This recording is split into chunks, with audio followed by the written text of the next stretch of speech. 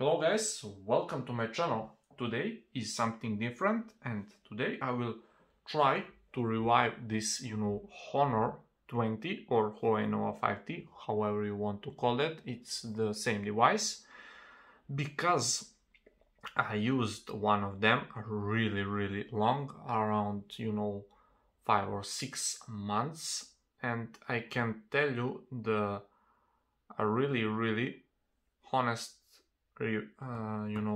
feeling of using one of them. So I will just start right now. So when you unbox the device, you see that it's a really premium device. You don't have something like, oh, I have a 51 and it's not that great. This device is pretty great and it really feels great in the hand. I'm not gonna lie anything. It's a really great, but I don't use device without the covers, so all time it is in the some cover, and it don't feel that much great. But I had some issues with the covers because most of them, don't just cover this fingerprint scanner, which is implement in this button, and it's really fast. But 90%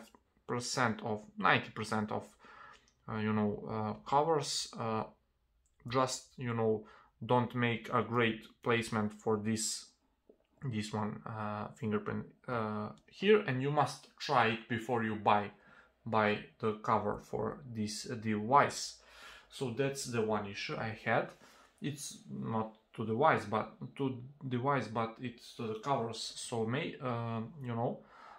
in terms of battery life, these devices are really strong one. I pretty much all the time all day using device, and there is no single problems last full day. The charging speed is pretty great. I will say around 1 hour and 22 or 3 minutes is full charge, and it's pretty amazing. Just from 30 to 70%, it's really quick. You don't have any problems with that. And cameras are pretty great. Night mode is also amazing.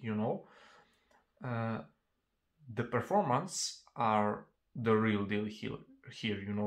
For 250 euros or 240 euros, just depends where you live or something like that, if that is around that, this device is for me the best choice you can ever make, because it's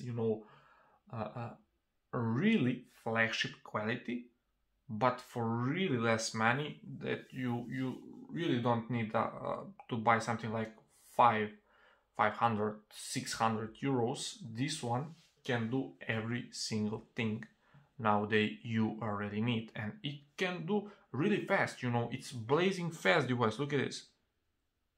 It's really like I have a lot apps in background right now, and it's a really fast device. You don't have any single problem with that. I can clean that. Let's go settings. It's a really blazingly fast. So I'm a tech YouTuber, and I really want to have the fastest device I can. Of course I don't want to pay one solid car for the device, but I really want to take whatever I can for my money, just take everything I can for my money. So this device over here is that device.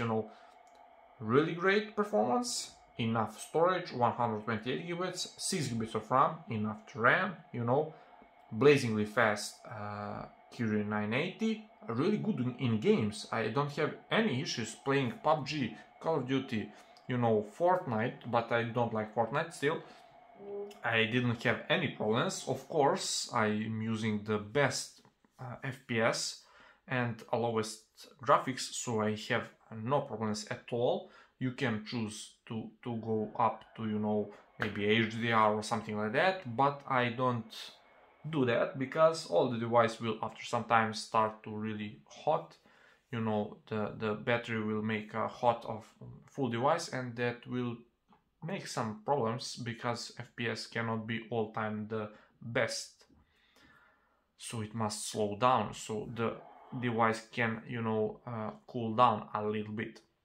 So that's my settings. I can play without any problems. This pretty much is the beast. It's not a big device. It's really feels in any hands. It's really nice to use.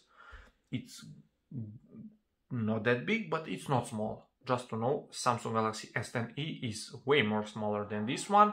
iPhone SE second generation also. So you know, you don't have a 3.5 mm headphone jack. USB Type-C connector is here. The speakers are not that bad, but still not on flagship level. Cameras are amazing. Video recording is also amazing, and that's pretty much it. This was a really honest review. I don't want to recommend anything I will not be like to use. So this device have a really great recommendation from me, and that's pretty much it. If you're new to the channel, please make sure to subscribe to it. Help me to reach that, you know, 7K goal, and we will see you in the next one. Peace.